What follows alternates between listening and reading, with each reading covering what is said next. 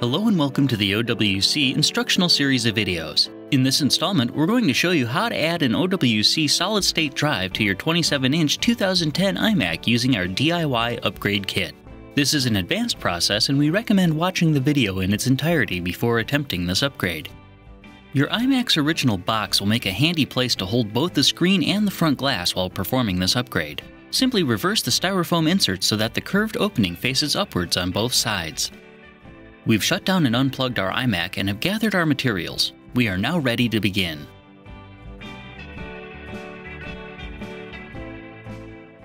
Attach the two heavy-duty suction cups to the upper corners of the glass front of the iMac. Then, gently but firmly pull forward on the handles to separate the glass from the magnets that hold it in. You can then lift the glass up and out of the iMac. At this point, you'll need to be extremely careful not to touch the screen itself, as the oil from your fingers is very difficult to remove. You can then set the back glass on the flat part of the styrofoam in the box and lean it against the box edge. Next, we need to detach the display itself. To do this, we'll need to remove 8 Torx T10 screws, 4 on the left and 4 on the right. As you remove each screw, you may want to grab onto it with the tweezers from the included toolkit to keep the screw from getting away from you, especially near the magnets.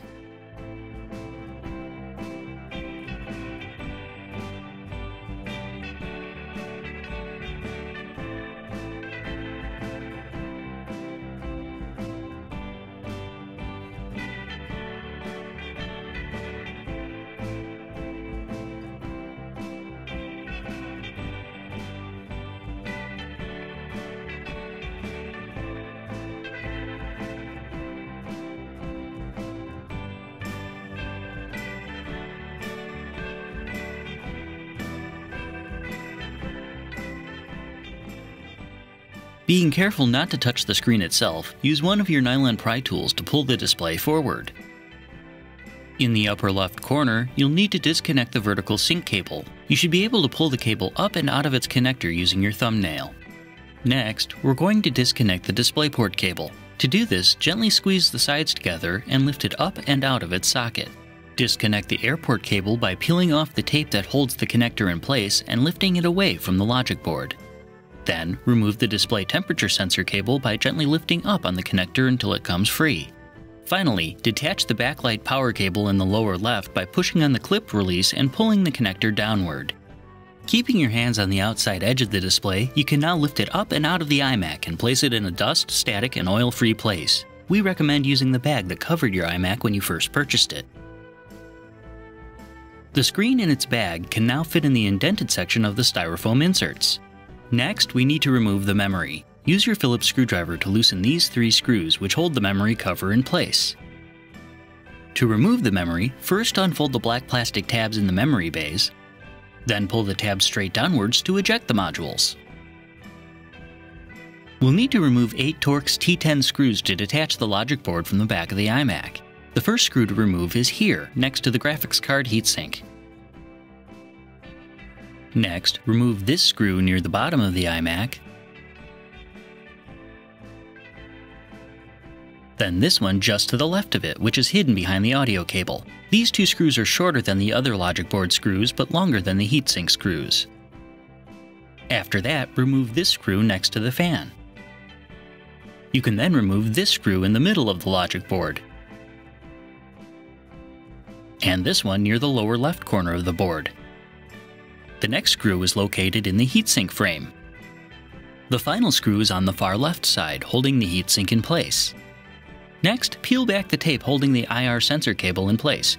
You can then pull forward slightly on the iMac's frame, lift the IR sensor straight up and out of its channel, then tape it up and out of the way. You can now carefully angle the logic board assembly forward until the heatsink on the left clears the board just above it. It should stay in place.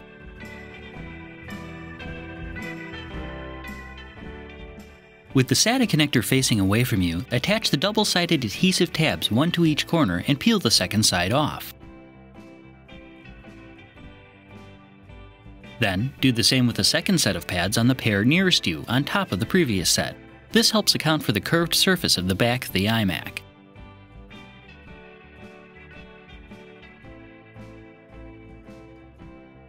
The SATA port we're going to connect to is located in this area on the back side of the logic board. To get a better idea of how things are arranged, this is what the back of the board looks like. Attach the SATA cable that came in your DIY kit to the connector on the board. Once positioned correctly, the connector will simply slide into place. Route the cable through the notch in the frame so that the excess sits down towards the bottom of the iMac. Now we can place the SSD behind the upper right heatsink frame next to the hard drive and use the adhesive tabs to hold it in place. Next, disconnect the power connector from the existing hard drive and attach it to the splitter cable from the DIY kit. Route the power end alongside the optical drive, then attach the other two ends to the power connectors on the original hard drive and the new SSD. Then, attach the data cable we installed earlier to the SSD.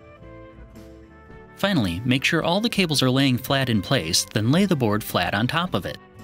To help align the logic board, plug in as many cables as you can into the rear ports of the iMac. You don't need to fill all the ports, but the more you have, the better.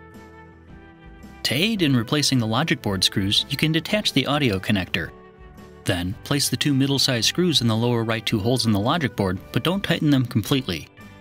Do the same with one of the longer screws in the hole to the left of the fan. Then repeat the process for the remaining 3 logic board screws.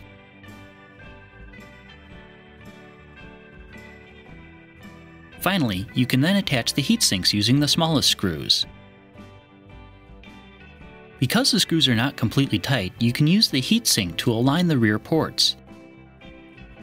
You can tell the board is set properly when you can plug and unplug all the cables easily. Once it is, tighten all the logic board screws completely.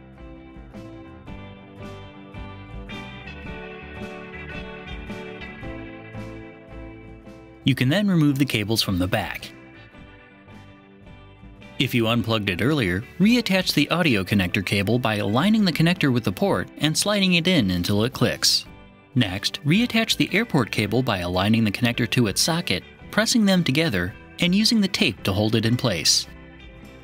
Next, peel back the tape holding the IR sensor in place, slide the sensor down over the bracket behind the Apple logo, then use the tape to hold the cable in place. With the iMac facing you, position the memory module so that the notches are facing towards the left. Then, slide it into the slot it was before and gently but firmly push on the module until it snaps into place. Do the same thing with any other modules. Once they're all installed, fold the black tab over and tuck it underneath the memory like before. You can now replace the bottom cover. Get the 3 screws started, then adjust the door as you tighten so that it closes flush. Remove the display unit from the bag and, once again being careful not to touch the screen itself, set it into the iMac. Reattach the backlight power cable in the lower left by simply sliding it up into its socket until it snaps into place. Then, reattach the display temperature sensor cable by aligning it with its socket and gently pushing it into place. Next, being extremely careful, line up the DisplayPort connector with its socket and push it into place until it clicks.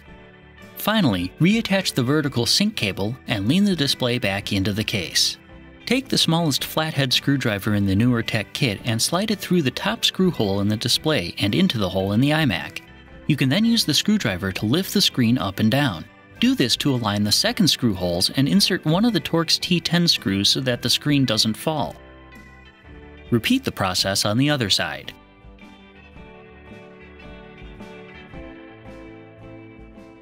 You can now replace the remaining screws and tighten them all down. Use your tweezers if the magnets make installing the screws difficult.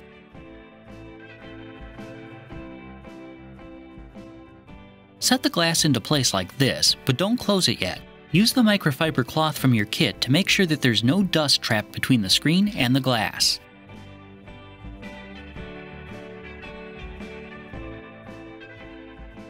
You can then close the glass, which will be held in place by the magnets. Check along the top edge to make sure there are no gaps. If there is one, it'll usually be in the middle near the iSight camera. Simply place your thumbs on the front glass on either side of the camera and give it a small squeeze. The glass should now sit flush. Remove the suction cups and wipe down the front so it's clear of smudges. You may now hook your iMac back up, plug it in, and turn it on.